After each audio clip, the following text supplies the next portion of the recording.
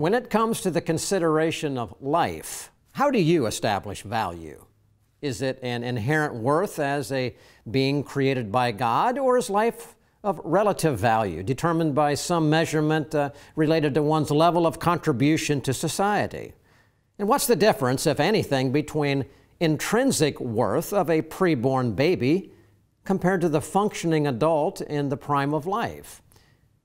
Is there a standard to determine whether one's opinion or another opinion is morally right or wrong? And in the end, does it make any difference? Well, hello, I'm Sam Rohr, and I'll be joined today by Pastor Isaac Crockett. And our theme is this: it's a matter of life or death. And as of the recording of this program, the new Biden administration has embarked on a complete overturning of entire national public policy in nearly every area, rejecting the policies of what's considered to be the most pro-life administration in the past generation, the Trump administration. And if the Biden administration's policies reflect their words, it will become the most anti-life and pro-death administration ever seen in our nation. Frankly, I am righteously angry as I see the changes, and I can say with certainty that God looks down at these changes and promises judgment, not blessing as a result. Our special guest today has been with us before, but we wanted him to join us again this year. His name is Scott Klusendorf, and he's the president and founder of Pro-Life Training Institute. A year ago, Scott, who is perhaps the nation's most eloquent life apologist, was with us. Our theme then was In the Defense of Life. And in that two-part series, we answered the questions of why is the defense of life so important for the continuance of freedom and religious liberty in our nation? And why is the culture of death so destructive to freedom and religious liberty? In part two, we identified the cause for the rise of the death culture in America and the argument made for justifying abortion and legalized murder. We also dealt with solutions in that program for how a person can best dismantle and refute those arguments. And I encourage you to go back and watch these programs. On today's program, we'll answer the questions of why is life so important to the culture of freedom? Can we know the truth about what right and wrong is in regard to life? And is human value determined more by what we contribute to a society, or is it inherent? And we'll conclude next week in part two with answering the questions of why are the unborn often considered to be of less value than adults? And we'll consider the foundations of the worldview that leads to life and the worldview that leads to death. Let me invite in right now Scott Klusendorf, president and founder of Life Training Institute. Scott, welcome aboard. Thanks for being with us today. Good to be with you, Sam. Good to be with you, Isaac. Scott, let's start out right here at the beginning. I want to establish the basis for the program, and that is this. Why does a nation's culture and its degree of civil freedom and its level and its view of what is just or not just hinge on how that nation and its people deal with the matter of life? It's pretty fundamental. Tell us. Well, it's fundamental for this reason. Our founders recognized what they referred to as natural rights and liberties. Natural rights are those rights you have in virtue of your humanity. Government does not grant them. Government does not dictate them. Government's job is to respect those rights and make sure they are held up. And if you reject that premise that human beings have natural rights in virtue of their humanity, then all rights come strictly from the government, which means the same government that grants rights can take them away. The most fundamental of those natural rights, of course, is the right to life. And what that means is that government's job is to make sure that human beings are protected in law, that they are not unjustly given over to be killed. And if you remove the right to life and you make that a matter of government utterance, where government is dictating who counts and who doesn't count as one of us, you've removed the foundation for all rights that would flow from your humanity. Scott, excellent, laying the foundation. Natural law, ladies and gentlemen, it comes from God. Our Declaration of Independence says it starts right out there. Our founders knew it. From God, life. When you come back, we're going to begin getting into the defense of life, the understanding of how Scott and his team actually present it to young people and others, so critical to be understood. We'll be right back. Truth, flexible or permanent? The Bible, ancient history, or powerfully relevant? Culture, a reflection of enlightenment or warning signs? The pastor, commentator, or frontline combatant? Every day, American Pastors Network speaks to these questions where and when they matter. With hundreds of affiliate radio stations nationwide, a website and mobile app screening today's headlines through the twin lenses of the Bible and the Constitution, educating, informing, equipping. This is the American Pastors Network. The time is now to stand in the gap for truth.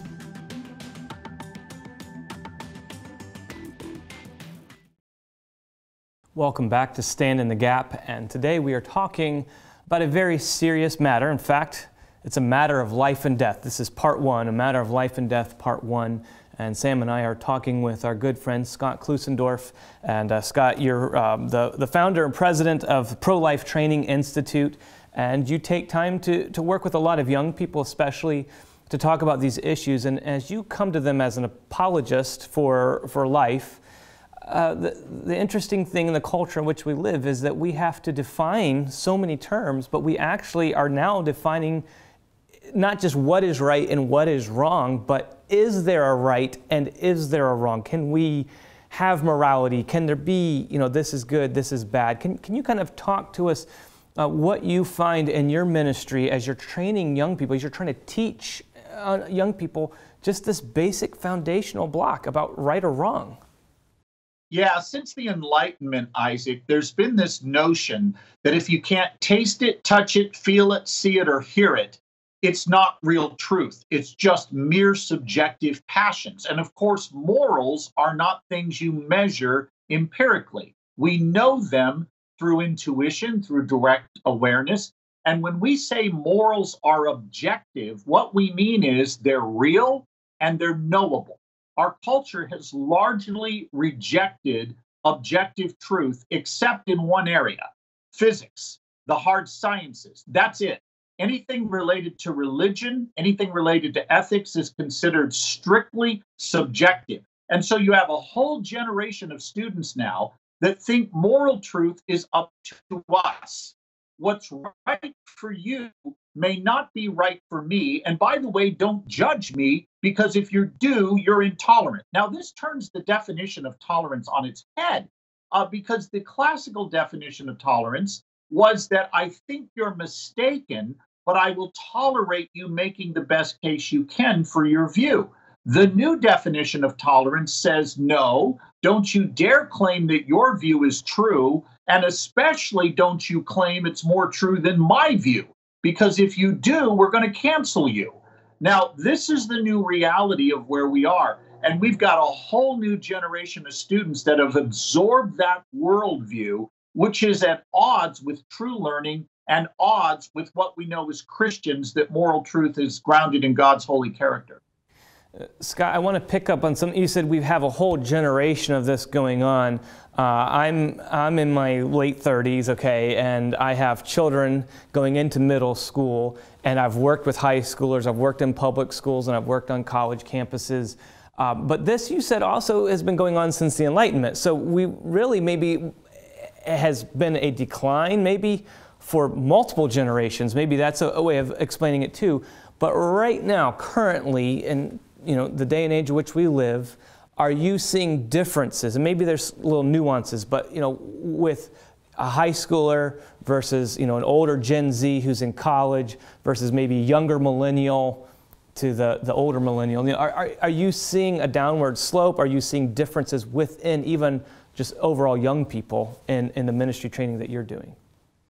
Yes, we are. And what the Enlightenment did, Sam and Isaac, is it put in place the foundation for our current epistemology. In other words, how we know things. The Enlightenment said to us, you can't know it unless it's empirically verifiable. And what we are seeing now is the full expression of that worldview that was really laid down as a foundation about 400 years ago. So now you get students who, if you ask them a very direct question, is rape wrong? Is murder wrong? Is lynching homosexuals for fun wrong? They'll say to you, well, it's wrong for me, but I can't tell that other group over there that it's wrong for them. It might be right for them. Now, the difference is 20 years ago, if I asked somebody, is rape wrong? They would say yes. If I said to them, is murder wrong? If I want to lynch somebody simply because I don't like their race, is that wrong? They would have said yes, and it would have caused them to question their relativism. Now what's happening is they're willing to bite the bullet and say, well, I personally feel it's wrong, but I can't say it's wrong for them. And what's happening is our moral intuitions are being eroded before our very eyes. And a lot of that has to do, I think, with churches in large not teaching moral theology to their parishioners. And as a result, we got people who have absorbed relativism. And Scott, I want to follow up on the question that Isaac said in your answer, and that is this.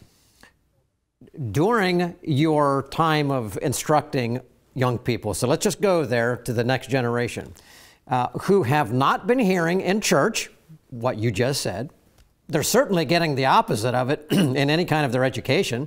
So when you come in and you say, all right, I want to talk to you about life, and we're going to talk to you about this concept of truth, and you make a claim, well, there are some things that are always true, and there are some things that are always false. Okay, now, obviously, you've just explained that's a foreign thought. My question to you is, what is the response that you get from young people when you introduce that new thought that last generation was not new, but now it is? Are they responding with, hey, man, who are you? You're crazy. Or are they responding with more of a, you know what, that's actually kind of a pleasant idea? What's the response? The latter. When we have a chance to make our case, students respond favorably. But it's important to know what we do to provoke that favorable response. We operate on the assumption that in a postmodern world like our own, where truth is reduced to individual language communities or individuals themselves, that we first have to reawaken people's moral intuitions before they'll accept our language of objective truth. So we show a short video clip, 55 seconds, that depicts abortion. That reawakens people's moral intuitions that right and wrong on the issue are real. It's real hard to deny what the eye can pick up. And when you see pictures of Holocaust victims or children running naked from a village that's been napalmed in Vietnam or any other historical issue where we use imagery to convey truths that words alone are impossible to convey, people respond at a visceral level, and it levels the playing field. Now we can talk about objective right and wrong because we first changed how they felt about the issue as a necessary predicate to changing how they think and ultimately behave.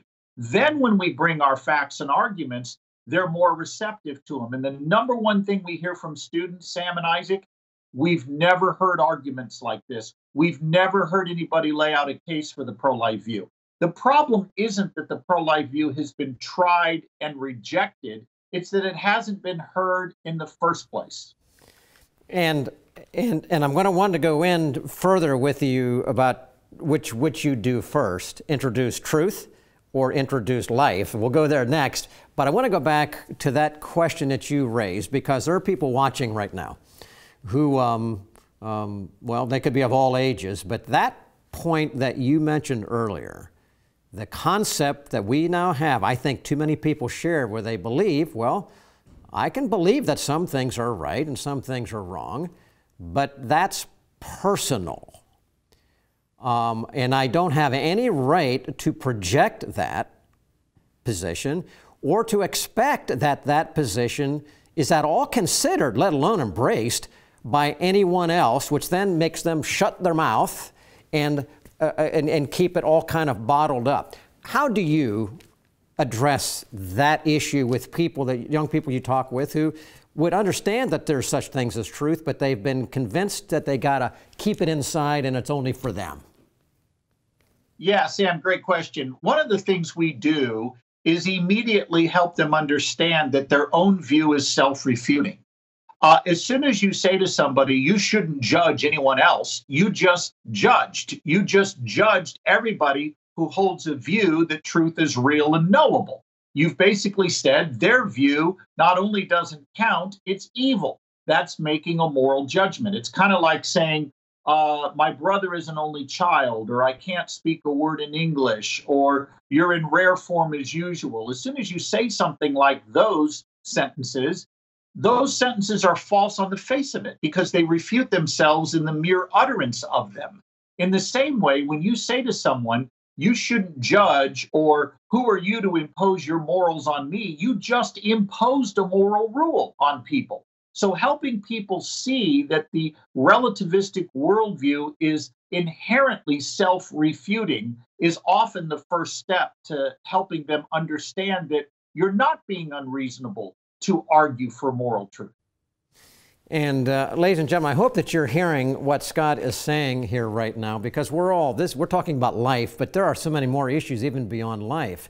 The ability to be able to say there is a position that never changes and not be afraid to go that, yeah, God is the one who established that.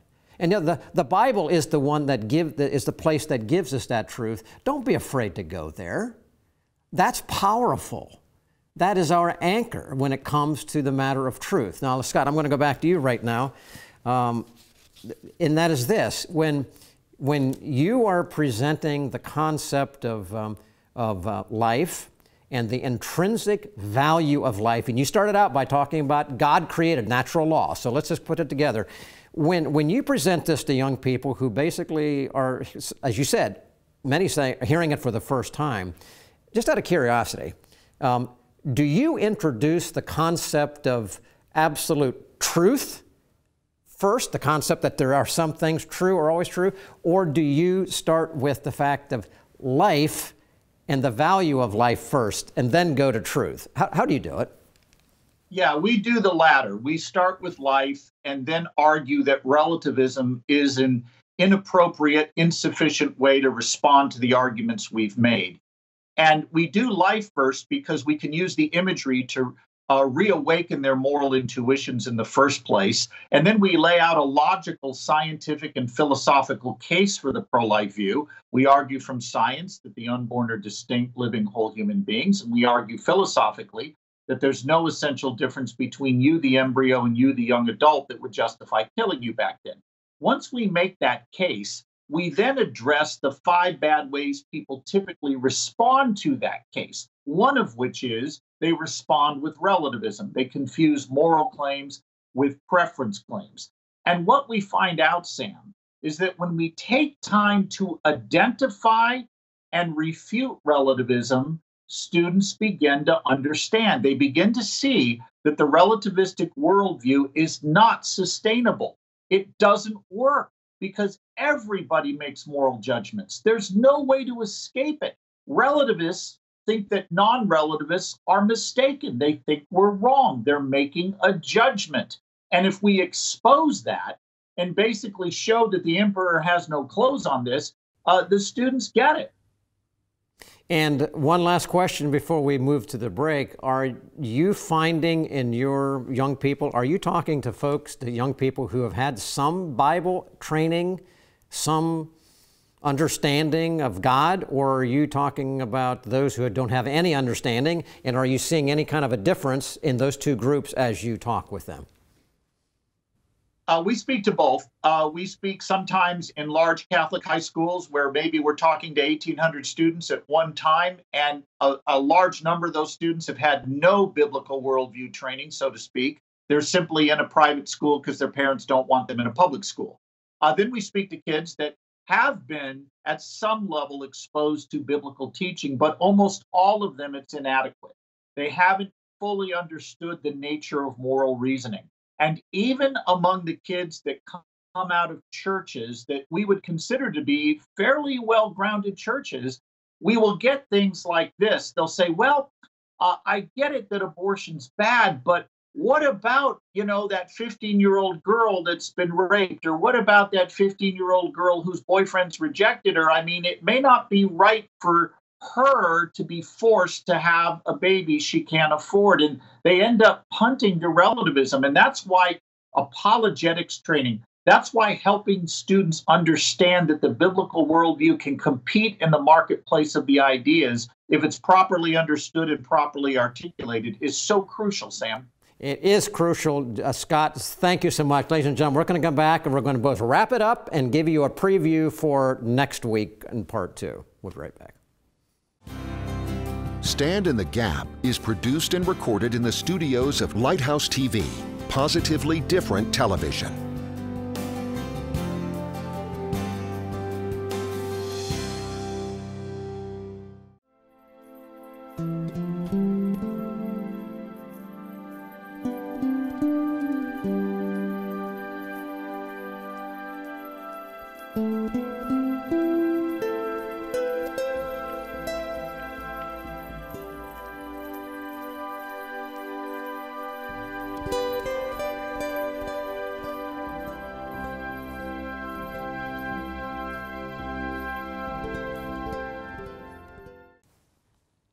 Welcome back to Stand in the Gap as we talk about the first part of this program, a matter of life or death. And then next week we're going to have part 2 of this.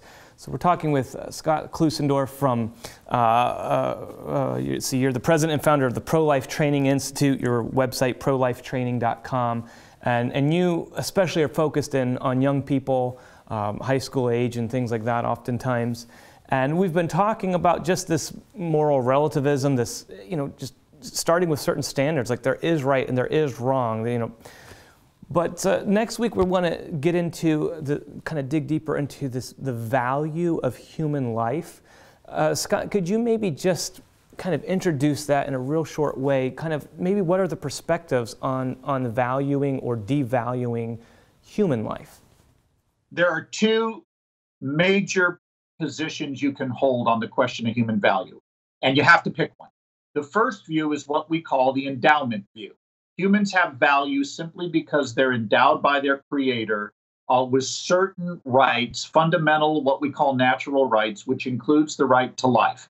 In other words, on the endowment view, Isaac, you are not valuable because of some function you can perform, like having an adequate level of self-awareness or the ability to feel pain or seeing yourself existing over time. Rather, you have what we call intrinsic value simply because you're a human being. The performance view, which is the rival view to the endowment view, says that no, being human is nothing special whatsoever. In fact, to claim that being human is special is speciesism, which is akin to racism. And rather, what gives you your value is being a person. And to be a person, you have to have self-awareness, cognitive ability is at a sufficient level. And until you have those things, you do not have value. And as we'll talk about in a future segment, this leads to savage inequality. And it's a horrific view with dangerous ramifications for all of us in society. And Scott, you've set us up really well at that point. Again, you said the endowment view. Intrinsic value comes from our Creator God, natural law, we can see it. And that stands in sharp contrast to what you're saying is the performance view. And I tell you, a lot of people have probably never thought about it quite like that, but when you say it, the endowment view, think about that, ladies and gentlemen. Do you believe that life and all life has its value intrinsically, not because of the color of its skin, the place of birth, the gender, but because it was there by God's creation? Or do you think it's based on something that we have to do? Major difference. We'll go into more of that in next week's Part 2 program.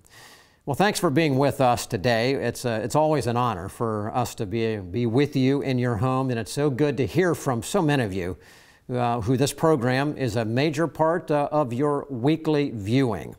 Let us know that you are watching. Contact us. That information will be on the screen at the close.